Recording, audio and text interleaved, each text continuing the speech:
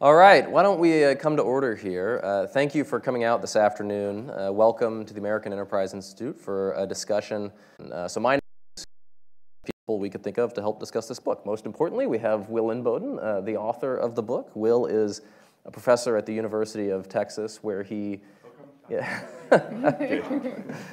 he runs the Clements Center for National Security there, which is really one of the most dynamic institutions in the country when it comes to promoting the study of national security and American foreign relations.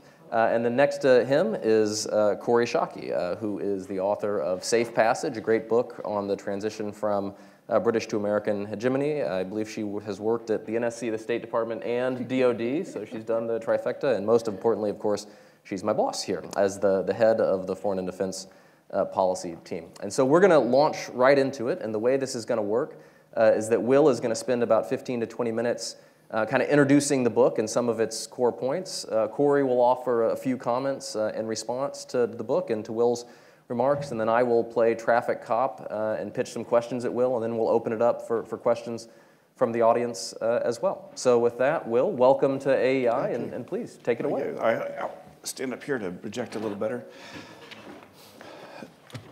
What Hal neglected to mention is he and Kori were both incredibly helpful and supportive in the process of researching and writing this book, and they both very generously blurbed it as well. So they are hardly disinterested, and I wouldn't have it any other way. So it's also particularly special to be talking about this book here at AEI because as I look back, in a lot of ways, I didn't realize it at the time, but the genesis of this book was here at AEI, or rather I should say AEI when we were at 17th and M 21 years ago. I was just finishing graduate school and got a dissertation fellowship at AEI for the year and was fortunate to be under the tutelage of Gene Kirkpatrick and Michael Novak and Jim Lilly, all of whom were very notable Reagan hands. Gave me some of my first exposure maybe to the beginnings of the oral history of the administration. So little did I realize that 21 years later I'd be up here talking about their great legacy. A couple things I want to highlight about the book, a user's guide, I suppose you could say, for any of you who I hope will be able to read it. The first is I wrote it as a narrative, and this was my first time taking on narrative history. I found it to be the most challenging type of history I'd ever tried to write, but also in some ways the most enjoyable. I did that partly because I wanted the book to have a broader appeal, to be crafted as a story, to be more readable to a wider-ranging audience. My dear mother has read it, and she approves of it. So anyway, that's the only review that matters. New York Times, eat your heart out, right? So, but more seriously, I wrote it as a narrative because embedded within the narrative is a series of arguments about what matters in history. And here's where I also was drawing on my time as a erstwhile policymaker and seeing how the policy process works and how presidential leadership works. And the main point is this. I worry, and I'm so honored to see a number of our University of Texas students here who were born after the Cold War. The Cold War, of course, is distant history for them. I worry about a mentality I've seen creeping in across the country in elite circles and student circles that regards the peaceful end of the Cold War as inevitable. That there were structural factors in play, and yes, there were. That, of course, the Soviet Union was decrepit and bankrupt and was going to fall apart. Of course, the Cold War would end peacefully. How could it be any other way thus? And looking back, we can see that there were some deep structural trends moving in that direction. But I wanted to write the book as a narrative so that readers can see history as it was unfolding to Reagan and his team, because they did not know at the time that the Cold War would end peacefully and victoriously on terms favorable to the United States. And they were making their decisions and crafting their strategies and trying to implement them amidst unfathomable pressures. Quite literally every day, the concern, this could be our last day on Earth, right? I mean, the stakes could not get higher than that, than the possibility of nuclear apocalypse destroying the planet from any misperception, any wrong step, any bad decision. And so in writing the book as a narrative, I want readers to be able to see history as it was unfolding, as it appeared at the time to the people making the decisions and living with the consequences of those decisions, and the radical uncertainty and the radical pressures that entailed. While the Cold War is the central animating theme of the book, and it's certainly there in the subtitle, there's another reason I wrote it as a narrative and as a comprehensive history of Reagan administration policies. And I'll mention a little bit more on these in a moment. but also wanted to show that, well, scholars and journalists and analysts at think tanks may have the luxury of focusing on one issue at a time. And let's go back and understand, how and why did China's rise take place the way that it did? How and why did arms control processes play out the way that it did? For policymakers at the time, especially for the commander-in-chief, the chief executive, the diplomat-in-chief, you've got an overwhelming inbox, and you're trying to devise a broader strategy in the main focus on the Cold War, while also dealing with 40, 50, 60 other issues cascading in all at once. Some of them very important and also matters of life and death, such as terrorism. Every week it seems hostages being taken in the Middle East, hijacking, so on and so forth. Others of a very profound political and economic consequence, such as the trade tensions that we had with Japan and so on. And so the book weaves in and out of all those different issues, again, as Reagan and his team were trying to navigate them. And I want readers to be able to see that even as they were working on devising the Cold War strategy, they were managing all these other issues. Some of them I think they managed quite well, and there's some great legacies there, especially in Asia, others less so, particularly in the Middle East. Turning to the main arguments of the book, and here's where I will turn back to Cold War strategy. It is this. I was wrestling with the question, what was President Reagan's end goal in the Cold War? As the great scholar Mel Leffler has put it, did he want to win it or to end it? My answer is yes, to both. Now those obviously are in some tension, there can be some overlap there. And my way of making sense of this is I argue that President Reagan was pursuing the Soviet Union's negotiated surrender. He very clearly wanted the defeat of Soviet communism as a system. I don't think he would have been satisfied if it had continued, even if its behavior had been more reformed or chastened. But he also wanted to keep the Cold War cold. He wanted to avoid it turning into a hot war and the destruction of the world, and hence the negotiated part. And so those two strands of pressure and outreach, of force and diplomacy, I see there pretty consistently throughout his 8 years as president. There was not a Reagan reversal. Sure, sometimes there's an emphasis more on one tack than the other as circumstances is warranted. And that brings to another insight that came out of the course of my research, which I think there's pretty good evidence for, especially with some relatively recently declassified documents from his first term, it seems pretty clear that in devising his pressure strategy on the Soviet Union as early as 1981, it was not just pressure to weaken and crack apart the Soviet system, although that was part of it. It was pressure on the Soviet system to produce a reformist leader. This begins, of course, when Brezhnev is the Soviet premier who had very little interest in reform or negotiations or anything else with the United States. But Reagan and Dick Pipes, who will be remembered by a number of you in here, were very explicit about part of our pressure is not just to improve Soviet behavior, it's not just to even crack apart the system, it's to force that system to produce a reformist leader with whom we can negotiate. And this is why the negotiated part of negotiated surrender is so important. So I titled the chapter in my book, When Gorbachev Does Come to Power, in March of '85, over 4 years after Reagan first starts on his pressure campaign, Waiting for Gorbachev, because Reagan had been looking and waiting for a reformist Soviet leader to come along. It was not Brezhnev, it was not Andropov, it was not Chernenko. Some of you will know his famous line, I wanted to negotiate with a Soviet leader, but they kept dying on me. Rather metaphorical for the decrepitude of the Soviet system. But one reason why Reagan recognized Gorbachev earlier than most others as a new kind of Soviet, a new kind of reformist leader is, well, when you're looking for something, you're more easily to spot it when it comes along. So again, if you have a chance to read the book, I hope you'll find that a persuasive theme as well. Having laid out the strategic architecture of the argument, in the remaining time, I want to focus on two particular episodes and policy lines in the book.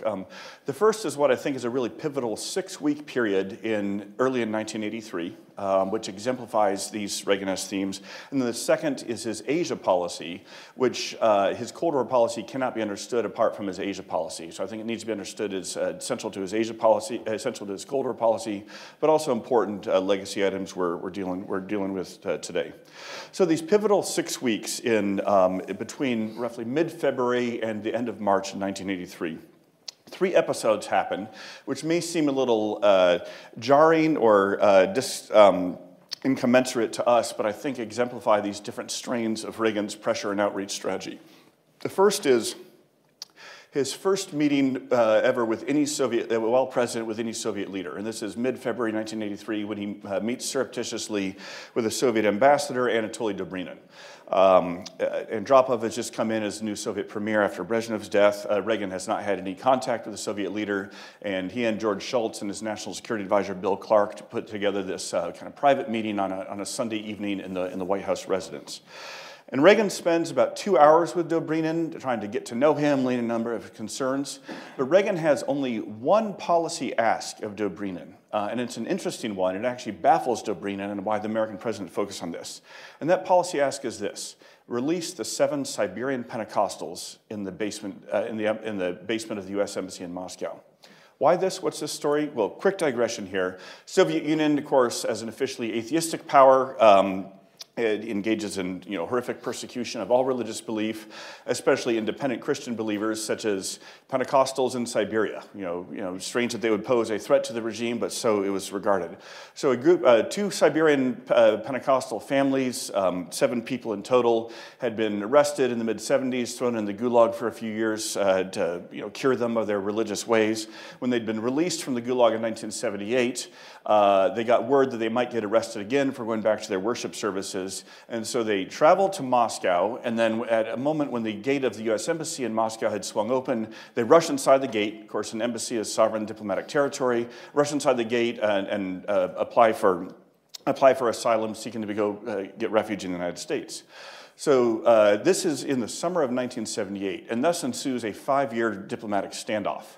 The Soviets, the KGB, can't go inside the embassy to get them out, since that's American territory, but you can't just drive them from the embassy to the airport to fly them home, because the minute you leave the embassy, they're open season on Siberian Pentecostals. And so they live in the basement of the U.S. Embassy for 5 years. Jimmy Carter tried to get them out and couldn't. Al Haig had tried and couldn't. And Reagan, even before he becomes president, has become just rather captivated by their plight, partly on a humanitarian level. Individual cases of suffering were very gripping for him, but partly because for him, this bizarre persecution, this torment of these Siberian Pentecostals exemplifies all the wickedness and perversity of the Kremlin, of the Soviet system. And so when he's meeting with Dobrynin, he says, "I just have one request of you. Will you and your government release those Siberian Pentecostals, and we'll take them into asylum in the United States. They don't need to go back to Siberia to keep causing trouble. Just let them seek freedom in the United States." And Reagan makes this promise. He says, "If you will release them, I will never say a word about it. I won't humiliate you. I won't crow about it. I won't make political hay. It's a chance for us to build trust." And this is where, remember, in many years earlier in a previous career, Reagan had been a Hollywood labor negotiator, and he prized himself in his negotiating skills, and he knew that a key to successful negotiations is first start small, see if you can get a few baby steps of agreement, and then build trust. And it worked. It took a few more months, but the Soviets agreed to let the Siberian Pentecostals go. They're spirited away. They resettled in St. Louis, and Reagan never says a word about it. And that was the beginnings of him building trust with the Soviets for the negotiated part of negotiated surrender. But for him, it also was a part of the pressure campaign of highlighting the illegitimacy of this regime that would persecute religious believers. So, the second episode is a few weeks later, again after he's had this fairly successful meeting with Dobrynin. He goes before the National Association of Evangelicals in Orlando, Florida, and he calls the Soviet Union a what? An evil empire, that's right. And the context is very important. This was not just religious jingoism. He was very worried about the nuclear freeze movement. And he saw that a lot of religious groups were starting to embrace the nuclear freeze movement. He knew that KGB propaganda was behind it. And as part of his pressure campaign, he's doing the massive military buildup. And it's more than just a buildup. It's more than just throwing more money at the Pentagon. It's a modernization. And it's trying to design a next generation of weapon systems to outsmart rather than just outspend the Soviets. And we can talk maybe a little bit more about that in the discussion. And so to maintain public support for his buildup, he doesn't want one of his key political bases, the evangelical right, to be abandoning him and being seduced by the freeze. But he also wants to speak with moral clarity about the Soviet system. And again, no American president had ever spoken of them this way before, and it was not a throwaway line. He also called them the focus of evil in the modern world.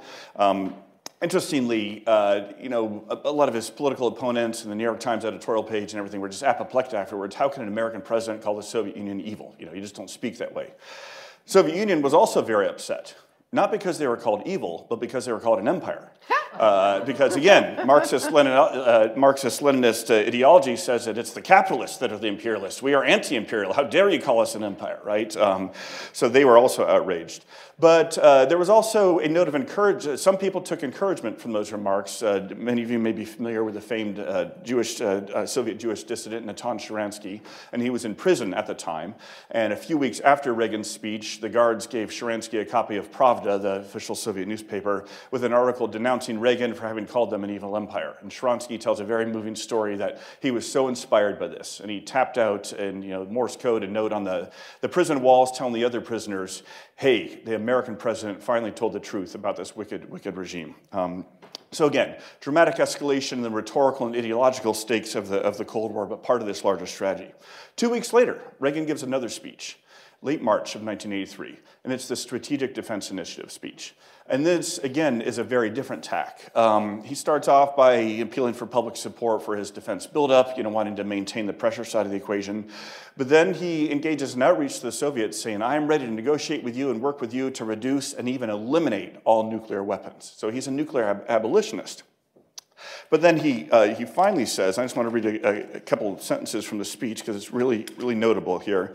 He's not just trying to reduce or eliminate nuclear weapons, he's trying to break out of the whole framework of mutual assured destruction, the whole balance of terror on which strategic stability had depended for the Cold War. And he said, wouldn't it be better to save lives rather than to avenge them? What if free people could live secure in the knowledge that their security did not rest upon the threat of instant retaliation to deter a Soviet attack, that we could intercept and destroy strategic ballistic missiles before they reached our own soil and that of our allies? And he calls on this research plan to develop the Strategic Defense Initiative.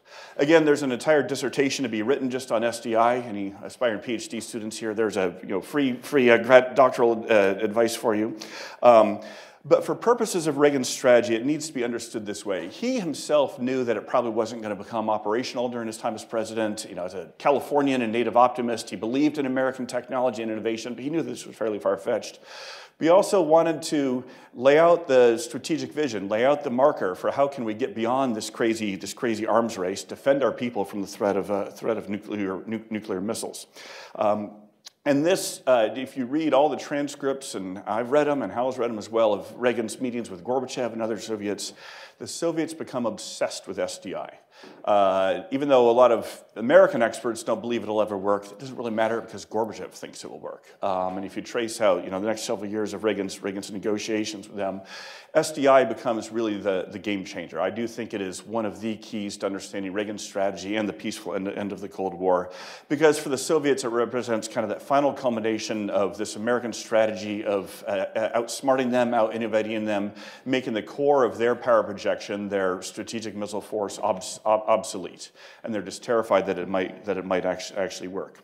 So again, just in that 6-week window, those are just a few particularly, I think, noteworthy episodes, but within them is contained a multitude. It's like the entire 8 years of Reagan's strategy of pressure on human rights, speaking with moral clarity about the regime, but also doing outreach, diplomacy, building trust with the Soviets. And it's all designed really to keep them off balance, not in a devious way. I mean, he's very sincere in both his outreach and his pressure and hatred of the regime, but it's these two strands of confrontation and trust building, which we see exemplified when that reformist leader is selected.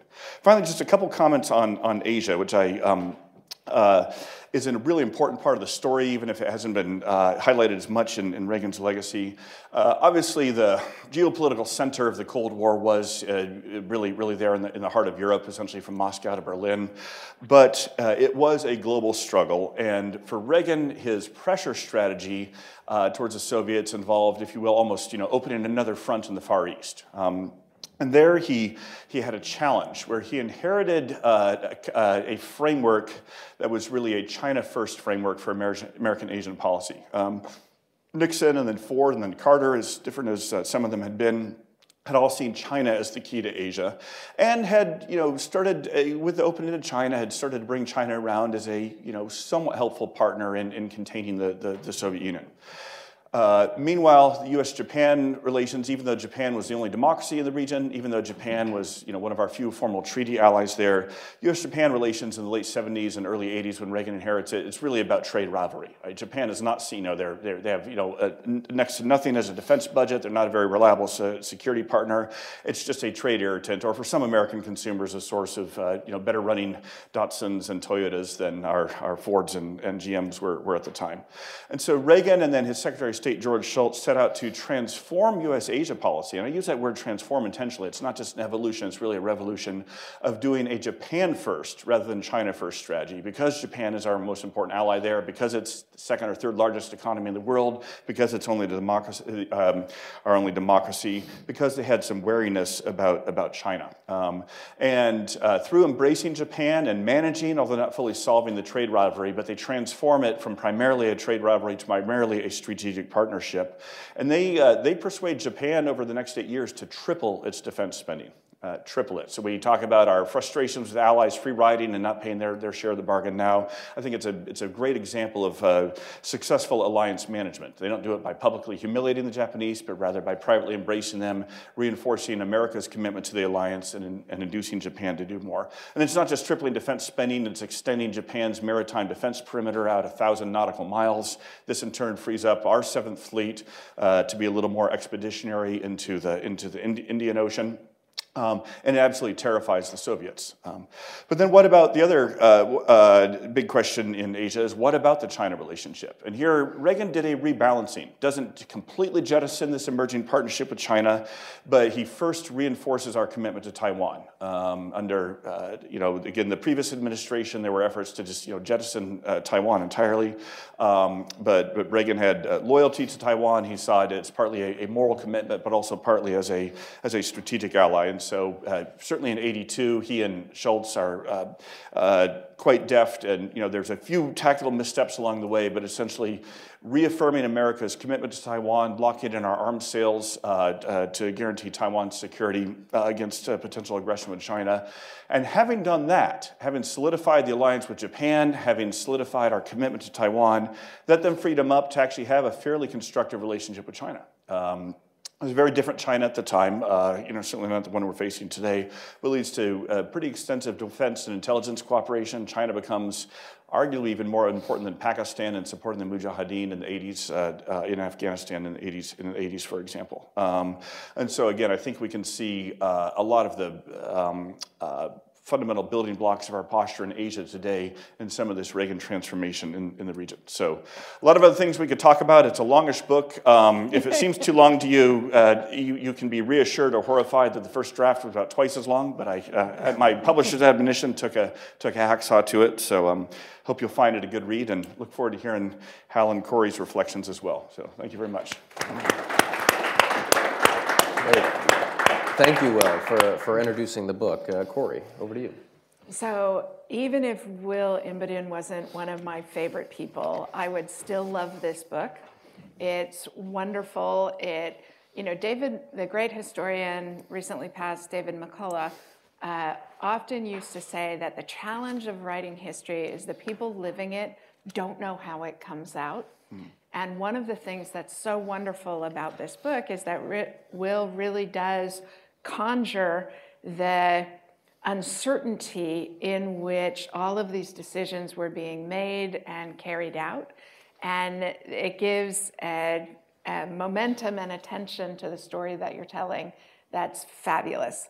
The second thing I love about this book is that it accurately centers the role of religion, both in Reagan's personal calculus, but also the role of religion and its freewheeling entrepreneurialness in American politics. And the only other person I have ever seen do that well, two people, John Meacham and Walter Russell Mead. So that's great company, and you weren't even trying to do that. So that's fabulous about this book, the way that is naturally and organically threaded through the story that you're telling. I have a couple of questions that I'd like to draw you out on. The first is I want to press you for a little more proof of the case that Reagan actually engineered a better Soviet counterpart. Because he's not just waiting for Gorbachev, you argue, he is affecting the choice of Soviet leader by what he's doing. And I think that requires more proof than you gave in the talk, because it's a really interesting and important case. My second question is, was that also true of Western leaders? That is, granted that getting a Soviet counterparty really mattered, but for example, the British take an enormous amount of pride and credit in Margaret Thatcher having driven Reagan to good choices. And that's always seemed to me slightly puzzling and averts its eyes from the limits Reagan saw in that relationship. For example, the limits of assistance we gave during the Falklands War. So I'd love to draw you out on that second one. And then the third one is, there are a lot of greatest hits that are overlooked and successes in Reagan foreign policy, but then there is also Iran-Contra. And so how does the decisions Reagan made about negotiations with an evil Iranian government, and what does it say about his own leadership of his administration that runs aground so badly? Okay, great. Great questions. I have thoughts on all of them. How did you want to? Why don't you go ahead and respond to Kori, and then I'll jump in after that. Okay, sorry. So on the first one, how much credit or agency does Reagan have in the actual coming to power of Gorbachev? I don't know, and I'm not sure we ever will. And this gives a good chance for me to clarify or nuance it somewhat. Reagan was absolutely pressing the Soviet system to produce a reformist leader. He was looking for one. This was one of his strategic goals. But Gorbachev coming to power, being selected by the Politburo in March of '85, is mostly, I think, a product of internal, mysterious Soviet forces, within the Soviet system, within the Kremlin. So it is not by any means, and I should not be. I don't want to, misstate the argument. It's not that, okay, that guy Reagan is making us pick Mikhail, so I guess it's going to be Mikhail, right? Reagan gets the veto vote. No, not at all. But rather, I do think it's clear the Soviet system was feeling such tremendous pressure by March of '85 that they felt like they had to do something dramatic. And where was that pressure coming from? Well, a lot of it was coming from their own bankruptcy, from their own inefficiencies, from their own corruption. But some of it was coming from the American side as well. I think the American policies and the Allied policies were accentuating that pressure. So there's a certain mysterious alchemy of all this is descending on the Kremlin there. I'm not a Russian speaker or a Sovietologist, and so I don't want to go too much further than the evidence I was able to glean. But even though Gorbachev was picked very quickly, there were other options. They could have gone with Andrei Gromyko, for example, the foreign minister who was yet another troglodyte. He would have been in the Andropov and Chernenko mode. Or it's possible maybe if Chernenko had lived a little longer. Our friend Simon Miles has done a lot of work on this. There might have been some mild reforms.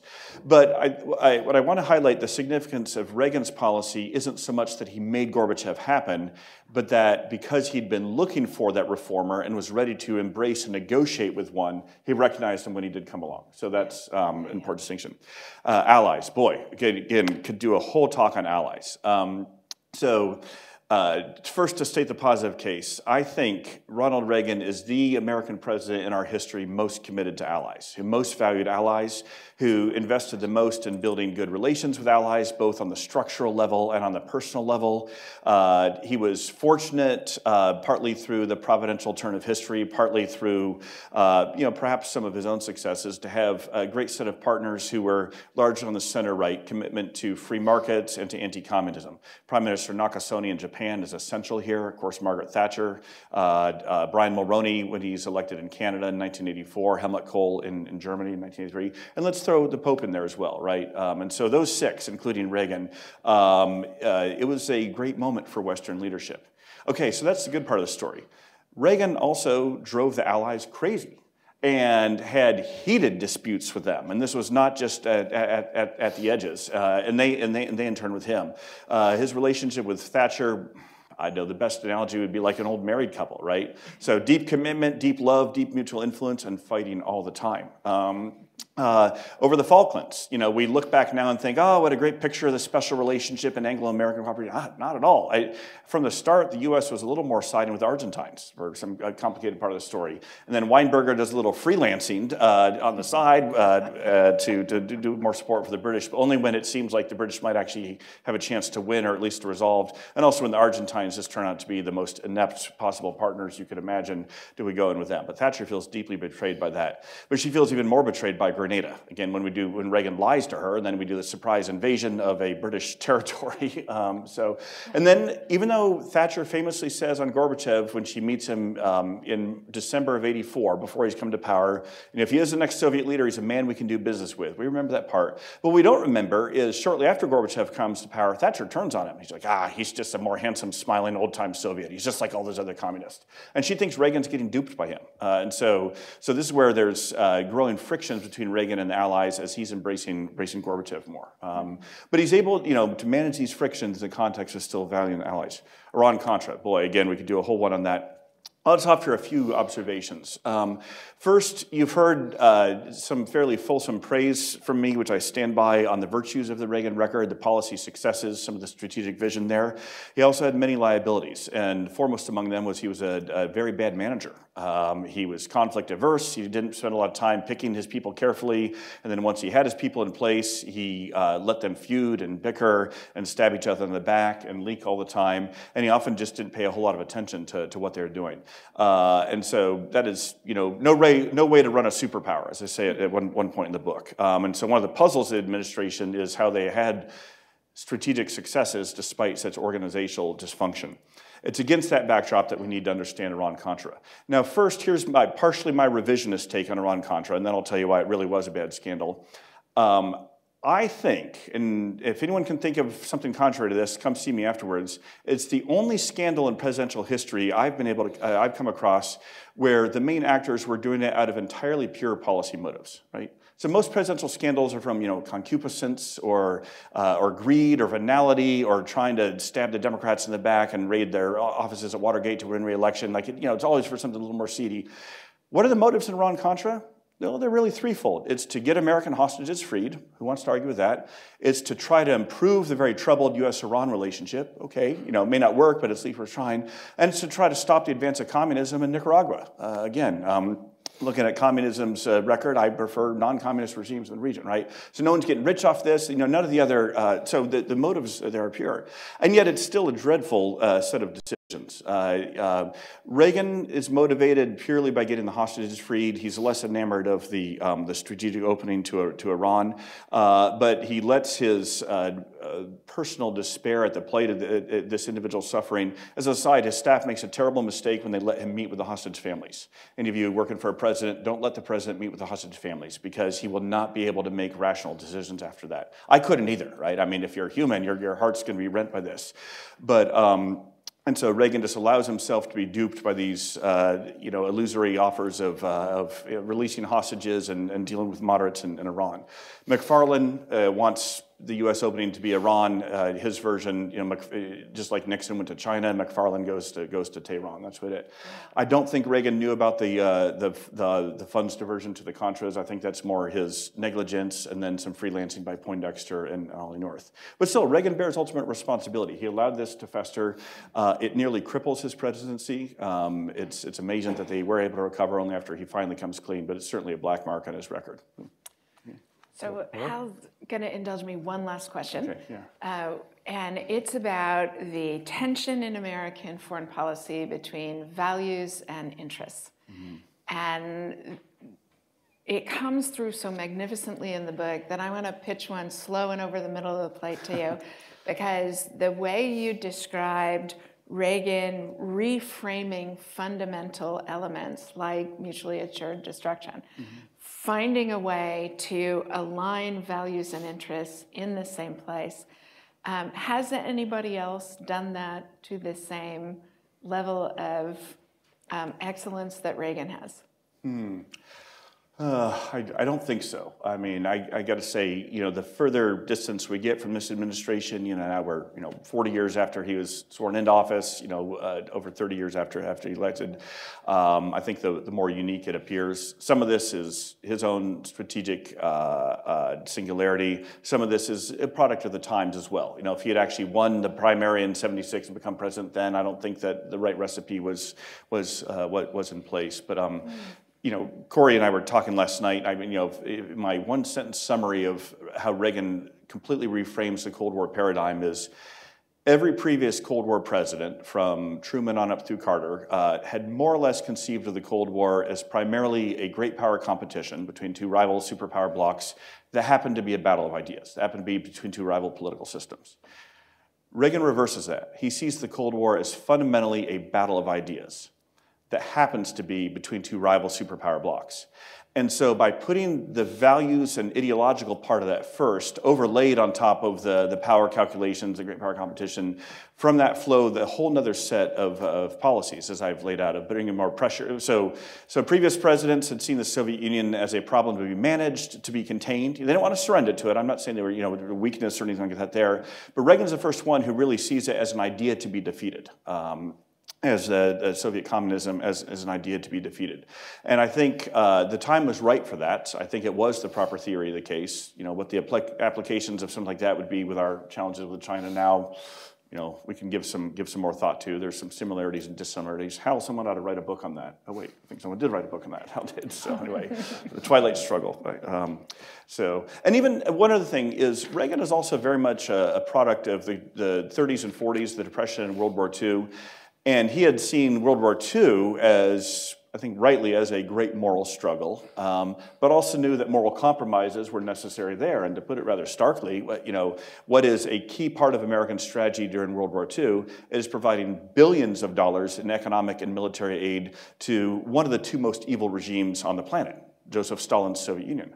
Why would we do that? Why would we so tarnish ourselves? Because we needed to do that to defeat the most evil regime on the planet, not Nazi Germany. So Reagan is aware of these trade-offs that one has to have, and so sometimes pursuing that larger value question will entail some of those, certainly some of those trade-offs.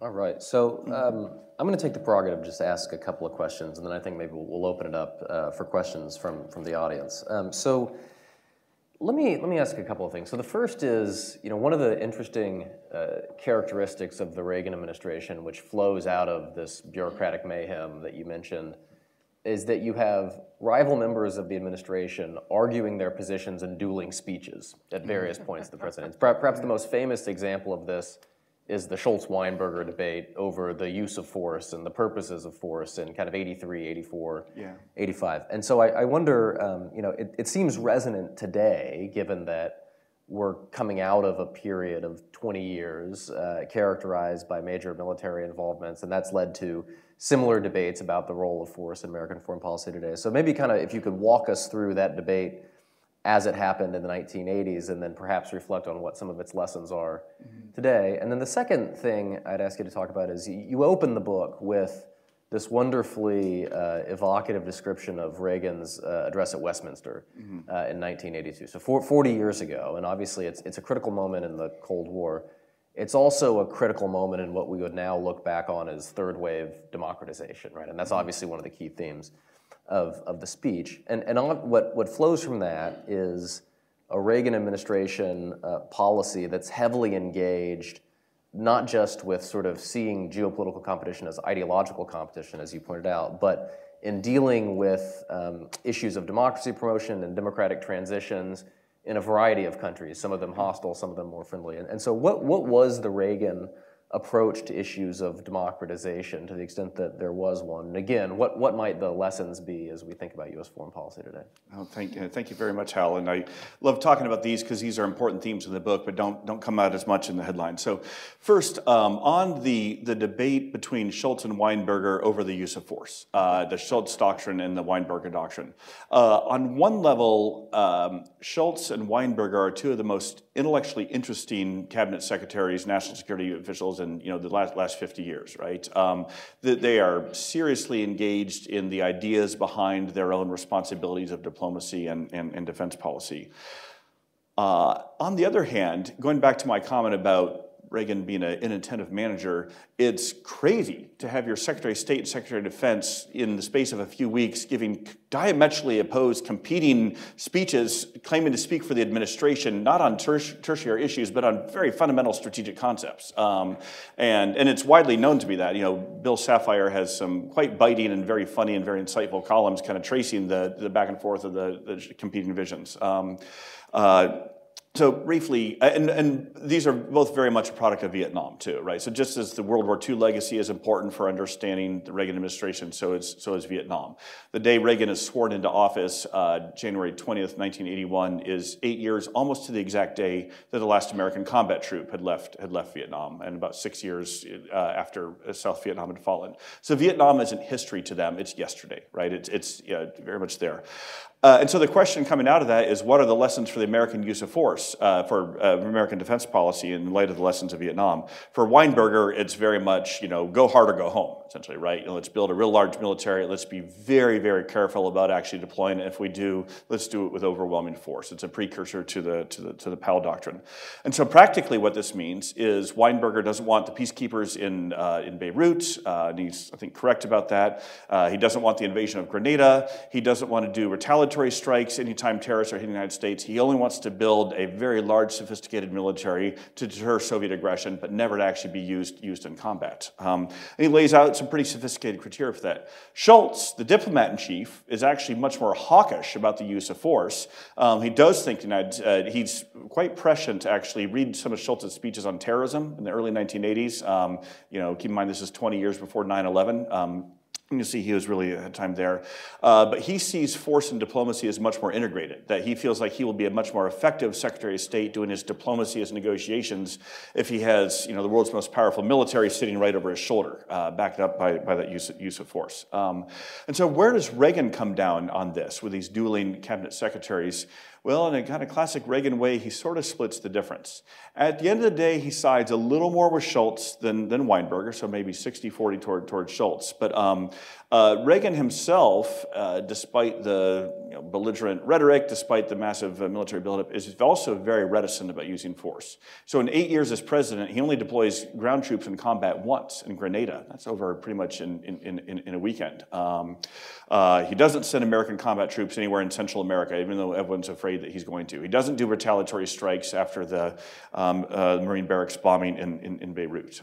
Again, quick little contrast. George H.W. Bush, his successor, is only in office 4 years, also a very accomplished president, and he deploys ground troops in combat twice in much bigger operations, Panama in '89, of course, the Gulf War too. And so that's where Reagan imbibes, I think, some of the Weinberger principles, even though, especially by the second term, Reagan is being a little more forward-leaning on the threat of force to strengthen diplomacy. On the democracy part, very important part of the story, and this is where a number of factors are coming together. Phenomenal book on this is Hal Brand's book about the unipolar moment, tracing, and Hal was not digging for a compliment there, but I'm dispensing them gratuitously. One of Hal's 870 excellent books. Yeah, so Hal writes books at the rate I write articles, so anyway, actually faster than that. But a few things to say. First, when Reagan sees the Cold War as a battle of ideas and Soviet communism as an idea to be defeated, he also realizes that you don't just beat a bad idea by showing everyone it's a bad idea, you also need to provide a better alternative. You need to show a good idea. And so for him, it's also about a positive vision for enlarging the contours of the free world. And he would talk about the free world without irony. I think it's a concept that is worth recovering.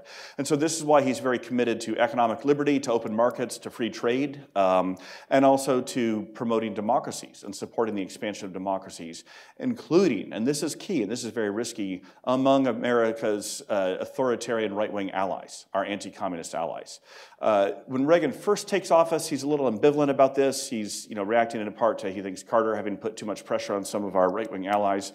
But he soon realizes, and the Falklands War is key on this, when he sees the Argentine military government engaging in a stupid invasion and then, then handling it very stupidly and then collapsing, he realized, wow, one problem with right-wing authoritarian allies is they do stupid things and then they can fall. Remember, he's also very colored by the revolutions of 1979, the Iranian Revolution and the Sandinista Revolution in Nicaragua. And so he knows that if not managed carefully, sometimes a right-wing military government can fall and be replaced by something much worse. And so he wants to avoid that. But by 1982, when he's given his Westminster address, when he's picking George Shultz as Secretary of State, he is now embracing, I think, what you might say is a more morally and politically consistent policy of supporting democracy promotion. Some of it is he and Shultz are reading the tides of history, if you will, Huntington's third wave, but it wasn't so evident at the time. These are little shoots here and there.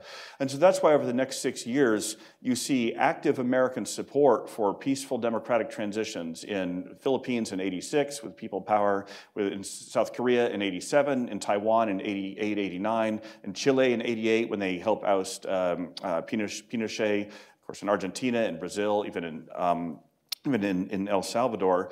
And a lot of these are driven by local forces, right? The most credit needs to go to the democracy activists in South Korea and elsewhere. But American support is key. Support for the activists and also conditioning further aid on essentially telling these dictators, you have to go. Your time is up. You're welcome, in the case of Marcos, to enjoy a nice penthouse exile in Hawaii, right? Well, we'll give you a soft landing here, but you need to go. And it's because democracy is seen as more morally legitimate. It is seen as showing the benefits of living in the free world.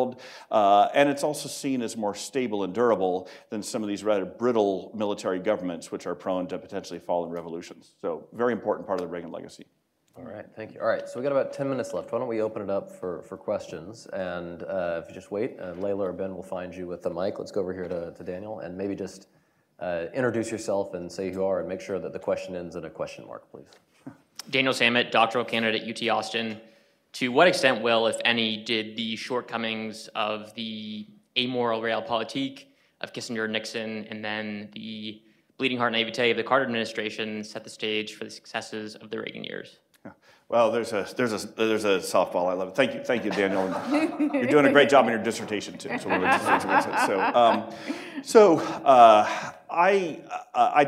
just touch on the 70s rather briefly in the introductory chapter. I wish I would have had more time to do a more fulsome treatment there. But first, to be fair, I think that the Nixon-Kissinger Ford détente framework was the appropriate policy at the time. That when you saw America overstretched in Vietnam. And needing to manage Cold War tensions, buy some breathing space, and see if there were any areas of at least some sort of accommodation with the Soviets, it made sense. The problem was for what was supposed to be rather a tactical adjustment or a temporary expedient for a few years, soon became a permanent framework, right? And it involved the United States, ignoring, downplaying, disregarding Soviet oppression. That's why, Nixon and Kissinger were so opposed to Jackson Vanik and supporting Soviet Jewry. And as Jimmy Carter's Secretary of Defense, Harold Brown, put it, it started to amount to almost unilateral disarmament on the part of the United States, where when we were building up our forces, the Soviets were building up theirs. So with détente, we say, okay, well, we will stop building up our military, we'll stop building, and the Soviets kept building, right? And so this temporary tactical adjustment soon turns into this permanent sea change of growing Soviet advances across the developing world and in certainly the military balance. And so Reagan recognized that. He recognized that this is, we've exhausted the benefits of détente, and now we're reaping the bitter fruits of it well. And so we needed a change. And then also with Carter, obviously Reagan is very critical of him, and this is a big part of why he wins in 1980. And I think he has a very valid critique of Carter for some inconsistency on human rights, which is Carter was more zealous about flagellating American allies for their human rights abuses while downplaying or ignoring the abuses of our enemies, right? And so Reagan wants to reverse that. He says, listen, it's the communists who are the worst persecutors of political and religious dissidents. Let's go after them, and let's give a little bit of a pass to the Argentine military government or others. But that's where Reagan, within a year and a half or so, seems to realize that he had overcorrected from Carter. Carter, and that's why, going back to my previous comments, he recalibrates to try to be a little bit more consistent, still with some tactical adjustments here and there on a more fulsome support for democracy and human rights. And in fairness to Carter, it was really under his administration that U.S. officials started to realize how potent the human rights line was in terms of making the Soviets squirm. And one other, in fairness to Carter too, the Reagan defense buildup starts in 1979 under Jimmy Carter, right? I mean, so Carter, once the détente is falling apart, the Soviets invade Afghanistan. Carter gets religion that last 18 months, if you will, and so Reagan inherits the beginnings of an improving hand there. Right. Yeah, Giselle. I'm Giselle Donnelly. I work here at AEI. Good to see you again. Nice to see you, Will, too. A question about the defense buildup. Yeah. SDI and the nuclear aspect of that are sort of the headlines. Mm-hmm. But obviously, there was a huge conventional buildup, but also a change in the character of the operational ideas that went along with it. Mm-hmm. It wasn't just to reinforce the defense of Europe, but to pose a counteroffensive threat to the Soviet bloc. Mm-hmm. To what degree was the president aware of that? Was this part of the pressure, an explicit part of the pressure strategy, or just, a happy outgrowth of it? Another softball. I didn't plant this question, really. No, thank you. No. So again, another fantastic dissertation topic for a future PhD student is the Reagan defense modernization itself, and multiple ones can be written on that. Looking at you guys. Yeah, that's right. So yeah. First of all, I'm going to talk about some unique aspects of the Reagan one. Going back to my colloquy there with Hal. A lot of this is the Reagan team are inheriting some new ideas from the second offset, from Andy Marshall's competitive strategies framework, some of these ideas and new platforms being developed in the mid to late 70s. Okay, so, but what they do is they certainly expand those in quantity, and then they take them also to the next level in quality. And the key strategic concept here is it's not just about, and this applies quite a bit to conventional forces, I'll give a couple of examples, but it's not just about building a more potent military to deter the Soviets, but also to impose costs to the Soviets, to equip and empower our allies and surrogates, Stinger missiles, not just the Mujahideen, but to the UNITA rebels in Angola, for example, right? And of course, to strengthen the hand of diplomacy. And this applies across the full spectrum of the force. So, in 81 or 82, you tank experts, of whom I'm not one, can argue about which is a better tank, the T-72 or the M1. But what you can't argue about is the Warsaw Pact had about 8 times as many T-72s as M1s. And so we would lose in just a force-on-force. But what we had was the A-10 and then the H-64, the Apache, right? These tank-killing aircraft, any one of which can take out 20 T-72s. And so no matter how many more rubles the Soviets are throwing at T-72s, we now have an edge there. They had 3 times as many nuclear subs as we did, but ours had better quieting technology, better sonar, so much better at hide and seek. Soviets had world-class radar and surface-to-air missiles for air defense, protecting the air homeland, which would have made it pretty tough for our B-52s to get through. So we build the B-1 to go underneath the radar, we build cruise missiles to go underneath, and then we do the B-2 stealth to just be invisible to it entirely. So again, these are all cost-imposing measures. They're giving us, asymmetric advantage there. And Gorbachev is very aware of this, and this is why SDI, culminates all of this. Reagan was self-conscious about this. So he would do regularly briefings with the Joint Chiefs. He was fascinated by a lot of the details of these weapon systems. He liked seeing the pictures. Right before he flies to Reykjavik in '86, he authorizes a kind of leaked photo of the B-2, still in development, just kind of letting the Soviets know what we've got here. One reason he fights so fiercely for funding and deployment of the MX missile is he said that'll strengthen my hand in Geneva, right? And so for him, and I know I'm talking more about the nuclear stuff, but that's why we shouldn't talk about the Reagan defense buildup. We need to talk about the Reagan defense modernization, because it's so much about the quality of the weapons as well, and these broader strategic purposes. All right, I think we have time for one more, so let's go to Gary Schmidt. Gary Schmidt, American Enterprise Institute. Will, you really sort of pricked a lot of memories. So, I mean, just one comment. I mean, I do think a really, and perhaps you want to comment about this, I do think a really key turning point was when Al Haig was replaced as Secretary of State. Yeah. That had a huge impact on all kinds of decisions that moving forward. One of the things I mean, one of the points you've made is about the effort to try to sort of shape how the Soviets were thinking about the competition and losing.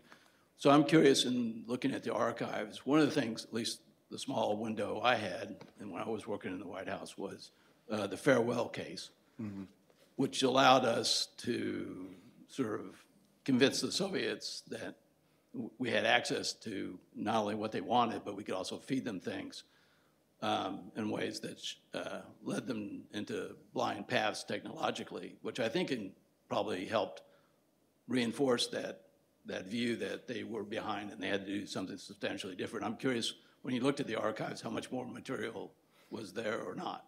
Yeah. Again, I didn't plant this question, but thank you, Gary. So, what Gary's referencing, the farewell case, is one of the most successful counterintelligence covert action programs in Cold War history. And going back to my comment about allies, it's a joint American-French operation. And even though Reagan had his frictions with Francois Mitterrand, the French leader over nuclear policy, and Mitterrand was a socialist. Mitterrand was a committed anti-communist. He hated the Soviets. And when he and Reagan first met in 1981, Mitterrand shared. He said, "Hey, French intelligence is running this spy within the KGB, and his whole job is to steal Western technology, since the Russians were falling way behind in the tech race. So they want to steal American technology, both for their economy, especially their energy industry, as well as for their military. And rather than just stopping that, well, let's help them with their shopping list, right? So let's feed them sabotage devices so we can track what they're doing and then blow a lot of it up.